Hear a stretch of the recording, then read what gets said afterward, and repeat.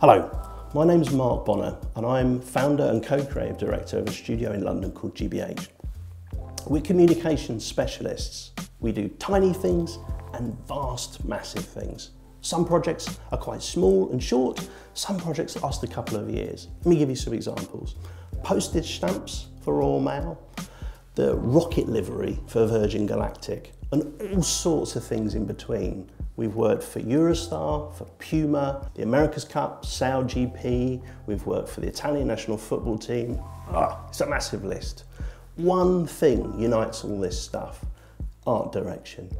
Art direction is a science. It's a wonderful alchemy where you study your audience and you think about how to get their attention, and you wrap that in a beautifully simple, elegant idea, and you execute that idea to get that thinking to that audience in a way that they will never forget. Getting together a killer portfolio starts with thinking about who you want to see it. Just like any project, you have to study the audience first. Basic fundamentals of art direction, right? Who's it for? What are they like? What are their behaviours? What kind of place do they work in? What kind of projects have they done? You've got to build a massive picture of the intended audience in your mind and use that intel to select the work, right? It's simple. There are different ways that you can modify your portfolio depending on the audiences you're showing it to, right? I have a favourite phrase around this. To catch a mouse, you have to make a noise like a cheese, okay? So find different ways of catching different mice, okay?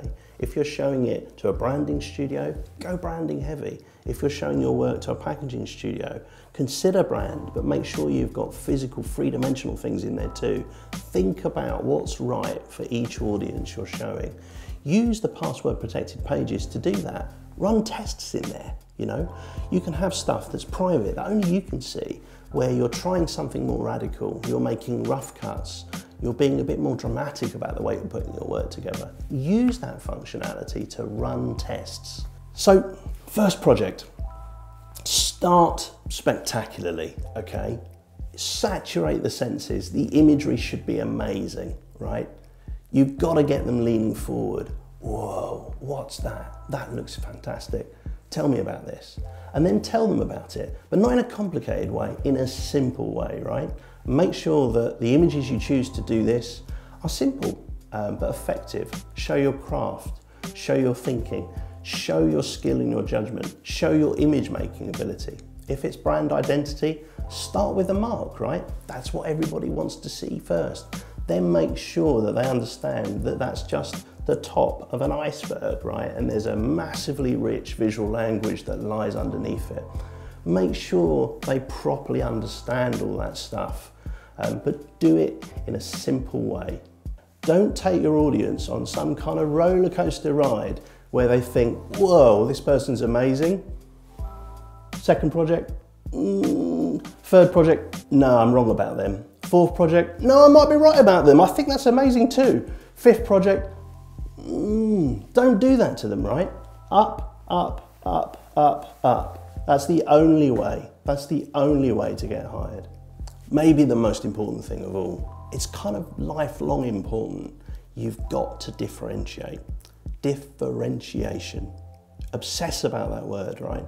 Use the templates. The templates are awesome, but flex them, manipulate them, morph them, transform them, hack them to pieces, okay? Look to make a completely unique version of your work. So when you're visualizing your work, right, you've got a lot of choice. There's a lot of stock imagery that you can choose, but be smart about choosing that stuff, right? Make sure you get what you really want. Don't just go for the stuff that's most popular or right at the top of the search lists or the stuff that's being pushed to you, right? Make sure it's the image you really need and be obsessed about differentiation. Try and make sure that the image you make is unique. Hack it again, manipulate it, modify it.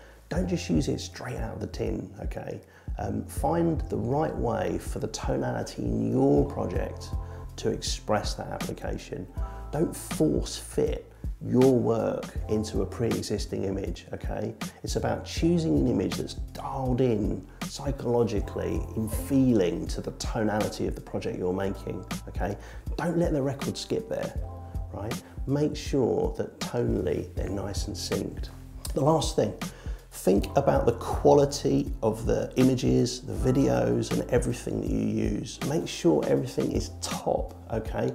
The resolution of everything's got to be fantastic. All the videos have got to work beautifully. Audio's got to be amazing. Put that craft in. Make sure that you don't leave anything on the table. So, the tools are there, right? They're just spaces waiting for your best stuff. Think about what you're going to put in. Think about who it's for, and absolutely obsess about being unique.